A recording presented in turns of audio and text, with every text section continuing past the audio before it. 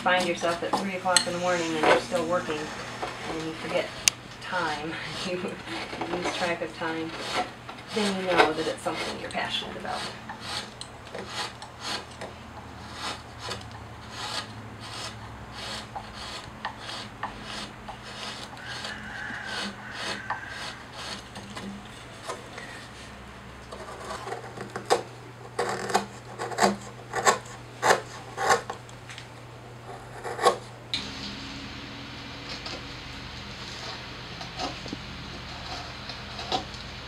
Well, I actually just started as a hobby, really just taking classes one night a week from a Greek teacher, Konstantinos Papadakis, up in Minneapolis.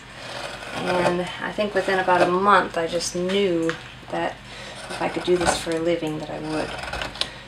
And I had just fallen in love with it. So I pretty much decided that I thought, well, whatever I can do to make it happen, I was going to do this for a living. And that was 20 years ago. So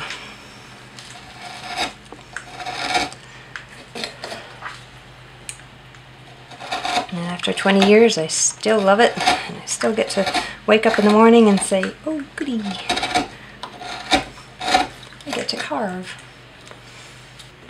Now it's definitely a dying art, and it's sad to see that.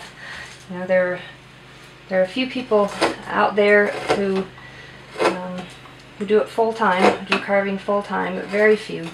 I'd say I probably know, I can count on one hand how many people actually carve full time in the country, and so you may have to go overseas really to find some of the European carvers, the master carvers, European trained, and even that is hard to find now. That's sort of disappearing. The ones who have actually gone through the apprenticeship program, the traditional European apprenticeship, like 7 years and all that. Yeah, this is going to be for a keystone.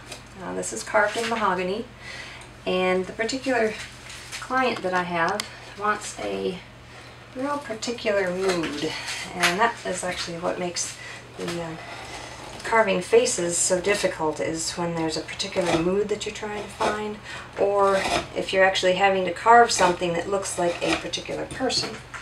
So the mood that they want is very sort of regal and classic, and so I'm sort of working through this. I actually probably have done this,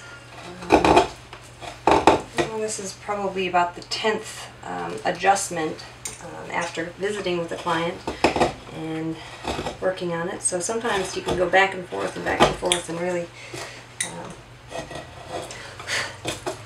try to get it right, but the customer's always correct.